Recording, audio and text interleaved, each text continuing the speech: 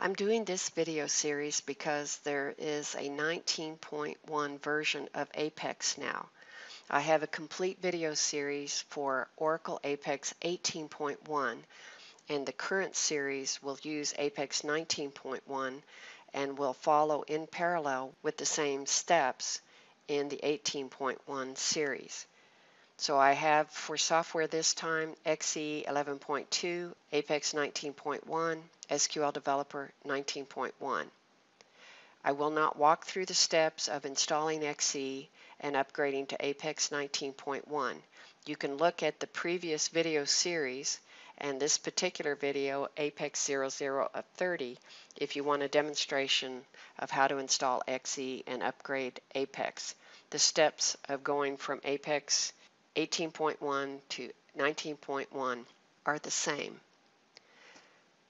So if you want to work along, you can download and install Oracle XE 11.2, or you can use the most current version, which I do not have installed.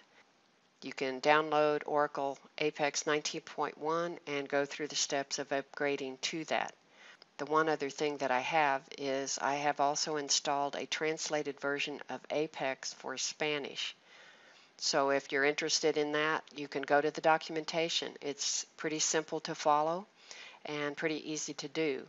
But it's not quite as simple as I've seen on a few posts online. It's not just a matter of selecting a different language. You do have to install a set of support files, images, and other things that will provide the translated version of Apex.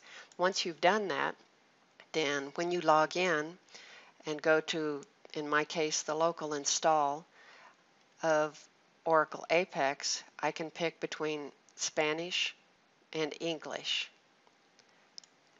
So if I look at my version of the database, as I told you, if I run this, then I can see that I do have 11.2 installed. I can go to SQL Developer Help About and see that I'm working with version 19.1. So let's get started. In this video, we're going to look at some issues with the data in the database. I've made or planned for a couple of errors that I would fix as I did the video series, but I also simply made a couple of mistakes, and we're going to fix a few of those errors in this video. So we're going to use the SQL update command and a where clause to modify existing data. And we could do this in SQL Developer. We'll use SQL Workshop and the component called SQL Commands to make the changes. We will add a constraint to the employees table for a unary relationship. A unary relationship is when a table is related to itself. So you have both the foreign key and the primary key in that single table. And we will remove a column from a table. I think it was in the previous video that I talked about the mistake I made in the zip code table, and we'll fix that. We'll re-import the data dictionary using SQL Developer and see the impact of the changes we've made to the database. So keep in mind that we are changing things at the database level. So when you change things at the database level, any application that uses that database will see the impact of that. So even though I'm going to go into Apex and work in the animal shelter workspace, the changes I'm making are going to impact the database itself. So we have a production application and a development application, and both of those are going to see the changes that I made. So let's log into Apex as the developer.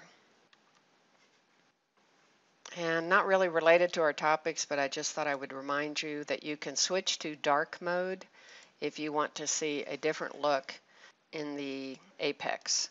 I'll switch back off of dark mode. So first let's go into Application Builder and open the development application, and I want to run that. And for animals, I want to add a couple of animals. So I'm going to come over here to Create and fill in some fields. I'll pause the video. So I'm adding a dog or a canine, category canine, black, mixed yes, adult size, I could say medium, and name, we'll call it Astro. It's male, it's available, house trained unknown, spayed neutered yes. I just made up a chip number and an estimated date of birth. I'll go find a picture to import and I'll create that record. I haven't selected dominant breed. We'll come back to that at a later point. I'm now going to create another record.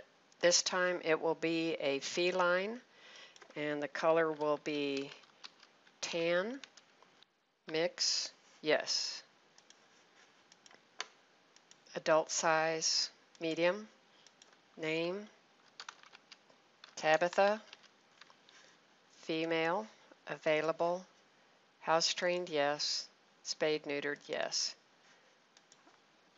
I'll make up a chip number and an estimated date of birth. Then I will choose a file or a picture and pick a cat.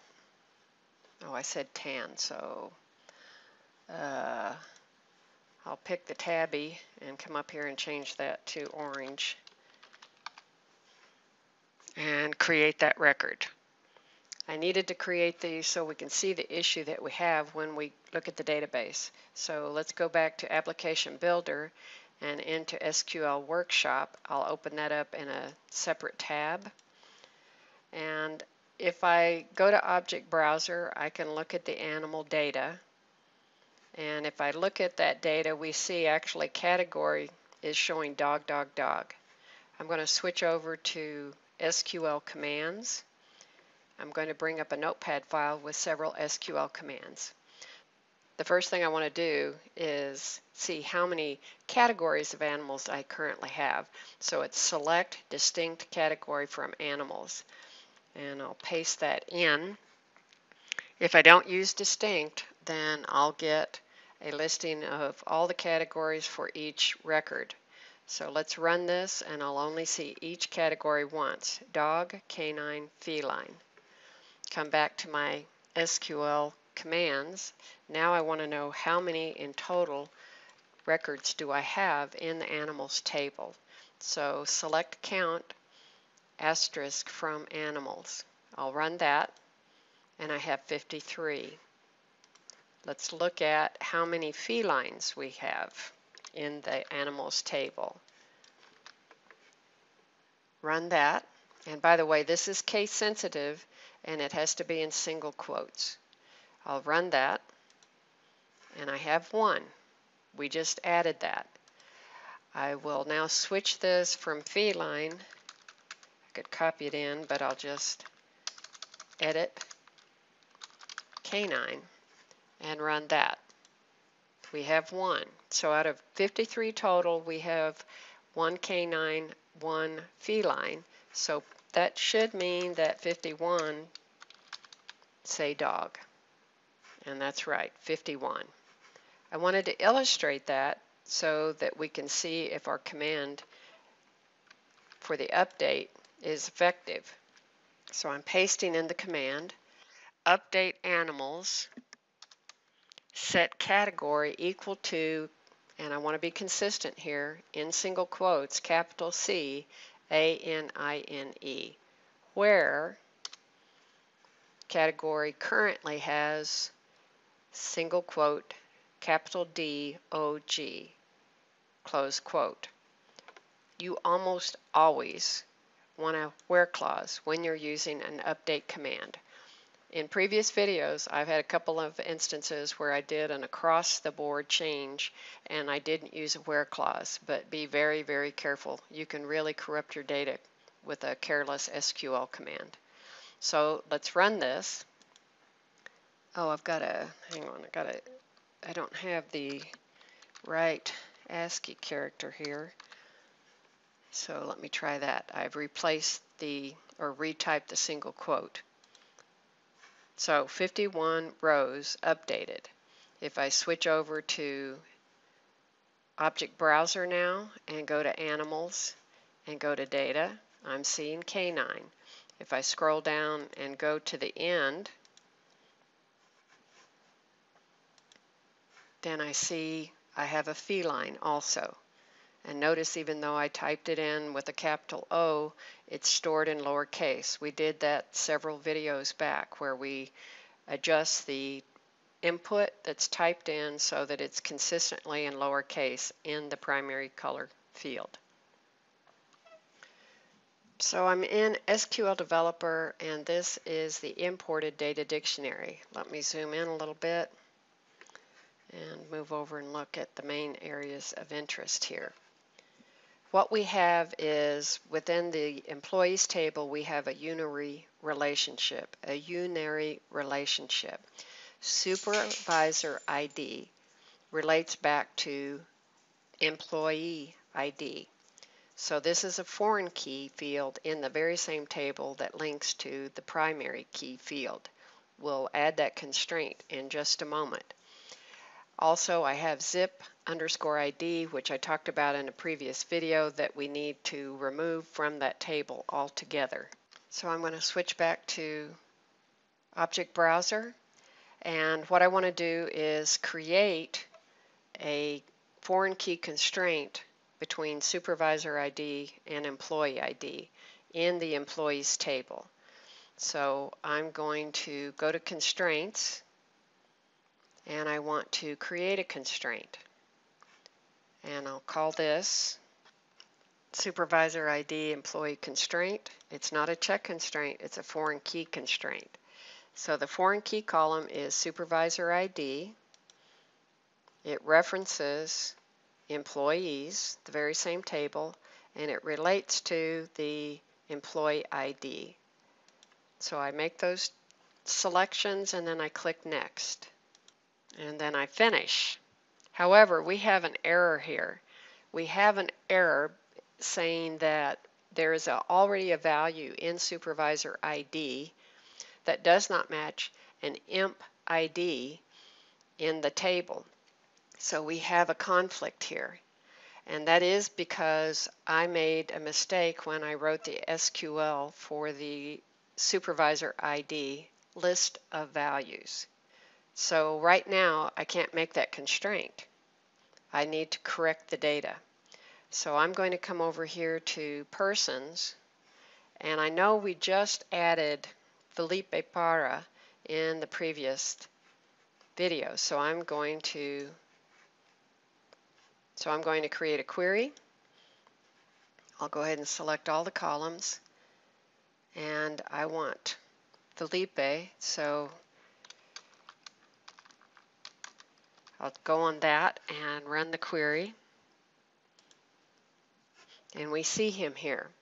His purse ID is 90150, so I'm going to copy that, come over to Employees, do a query,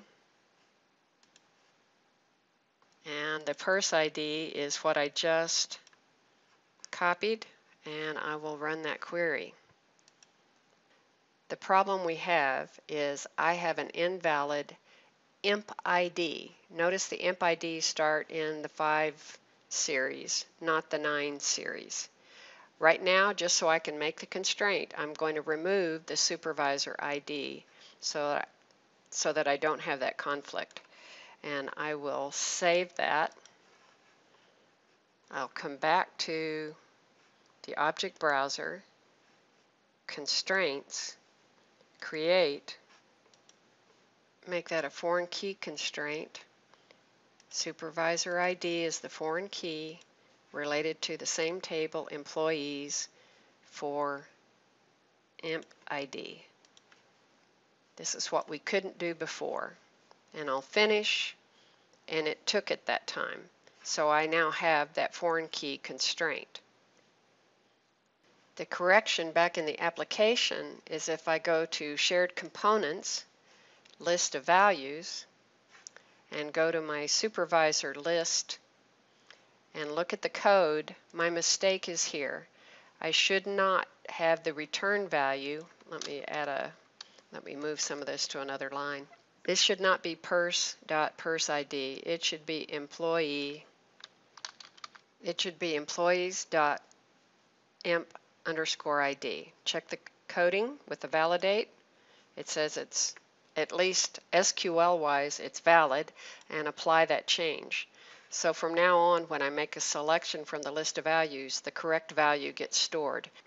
So the other thing I want to do is come back to Object Browser and select Zip, and I want to get rid of Zip ID. I'm not using that. You can look at the previous video as to an explanation of how I made this mistake. So what I want to do is drop a column. Be very careful about doing this, because any application using this table that you've already created forms and reports on, you might have an impact on those forms and reports. But we're not using this field right now. So I'm going to select zip_ID and click Next and Finish. And if I look at the data, I see I still have my zip value, city, state, and state name. So the last thing I want to do is I want to come back and go to SQL Developer again, and I will re-import the data dictionary or the data model. So I can close this, go to File, Data Modeler, Import Data Dictionary.